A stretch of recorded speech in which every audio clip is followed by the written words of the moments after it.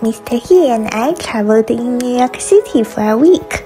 In this video, we are going to explore 17 hand-picked restaurants, from the most expensive seafood buffet to no-tip allowed authentic Japanese ramen. We were staying at one of the New York's finest hotels. Have 2 queen beds. Kind of strange. Mr. He, take one. No? Dive right into the deliciousness in New York City. Ichiran Ramen is our first stop.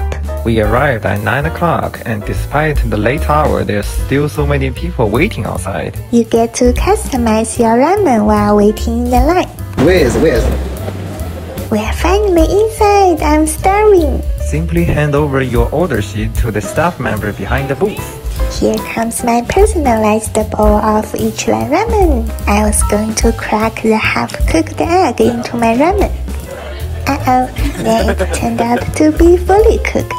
The noodles are perfectly chewy, the broth is rich and flavorful, and the toppings, the toppings are just complete the masterpiece. Each ramen combo is $29, but you can enjoy a ramen refill for only $4.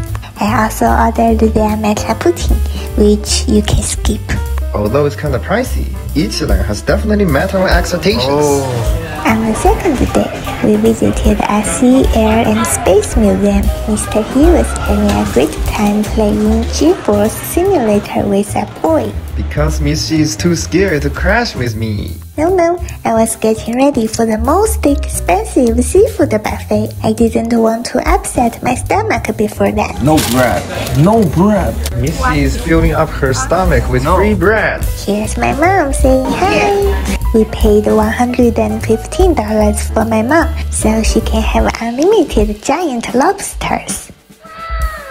Miss She and I don't feel like having lobsters today, so we chose the $80 buffet. It's not like that. Mr. He didn't bring enough money. It's okay, I can still have the mini lobsters. Under the $80 plan, you can enjoy unlimited servings of crawfish, snow crab, fresh oysters, mussels, jumbo scallops, as well as steaks, fried chicken, and many other dishes that we didn't order due to limited stomach space. Bigger than my face. This could be the most fresh seafood I have ever tasted in the US. If you are a seafood lover and have good appetite, we highly recommend this place. After lunch, we took a long walk along 5th Avenue. We decided to have some special bubble tea to boost our energy. I ordered peach green tea. Miss She had a dark proof milk tea. Peach green tea is too ordinary. The meaning of travel is try something special.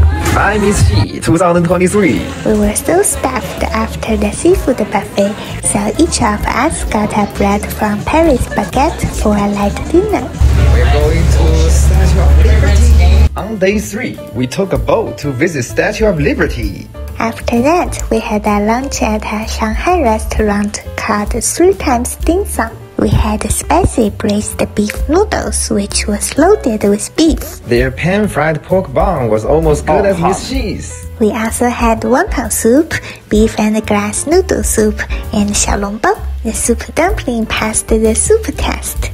The pork filling had a fresh taste and hand-chopped texture. We all agreed that this restaurant didn't use any frozen ingredients. In the afternoon, we visited Wall Street and tried the Blue Bottle coffee. Their cup looks cute, but I think Mr. He actually can make a better coffee. Then we had dinner at an authentic Chinese restaurant called Jiang, where we found dishes that reminded us of the flavor from our hometown. I ordered stir-fried sliced eel. The last time I had this dish was 10 years ago when I visited my father-in-law's for the first time.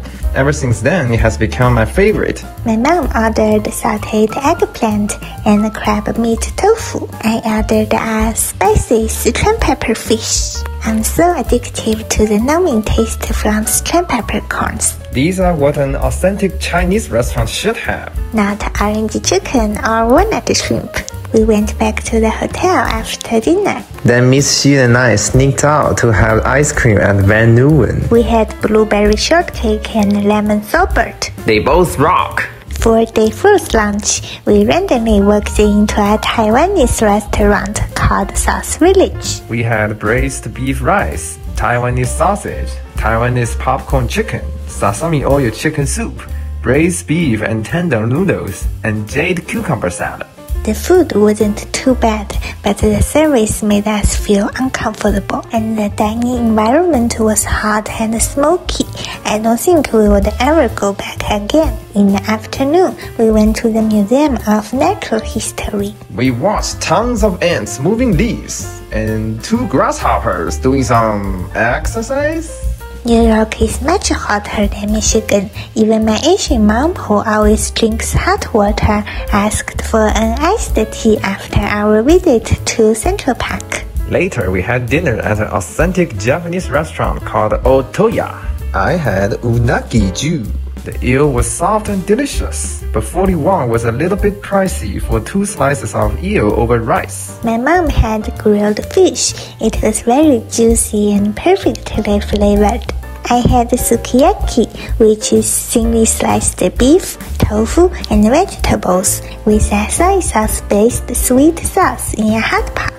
Don't forget to add a hot spring egg for dipping the beef before enjoying this delicious dish. On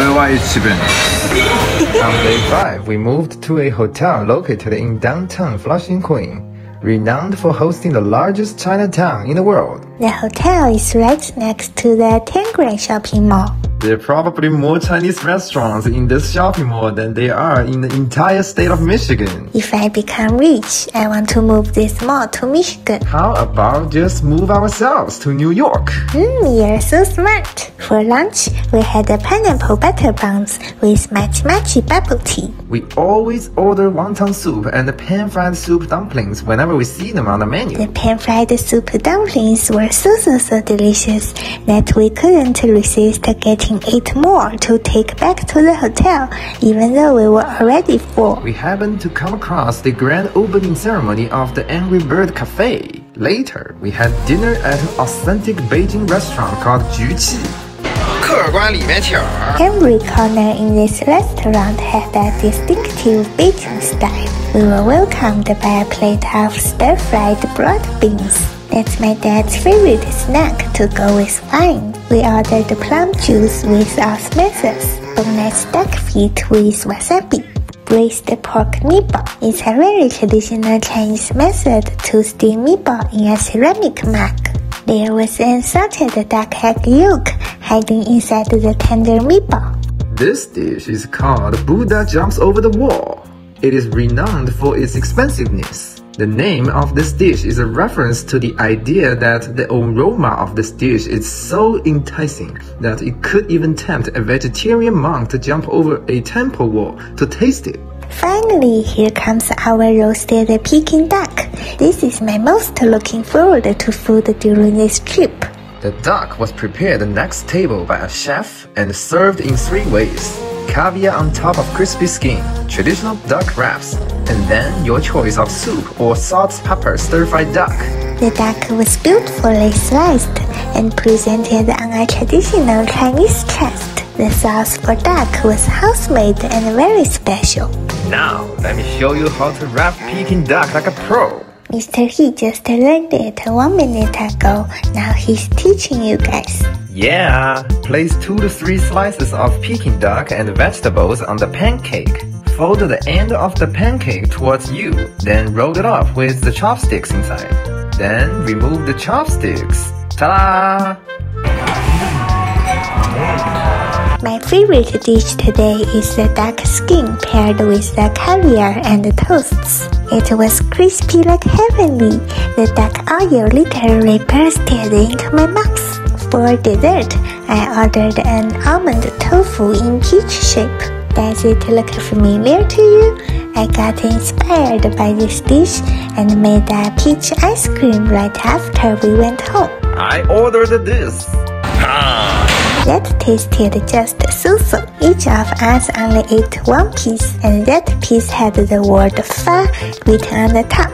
On day 6, we went to the Woodbury Common Premium Outlets. I was so surprised to discover a Lady M store in the outlet mall. We had my favorite Matcha milk crepes and their signature milk crepes. Surprisingly, I found Lady M's iced latte to be even tastier than the one from Blue Bottle. We returned to our hotel at 11 p.m. absolutely hungry. Luckily, the restaurants in New York's Chinatown often stay open late. We decided to have hot pot at Xiaolongkan. It turned out to be this restaurant's first year anniversary, and each table got a token for the chance to win an LV bag. At the South Bar, there's not only all types of ingredients for making a tasty dipping sauce, but also self-service appetizers, including spring rolls, salad, peanuts, red bean soup, and my favorite, bean jelly.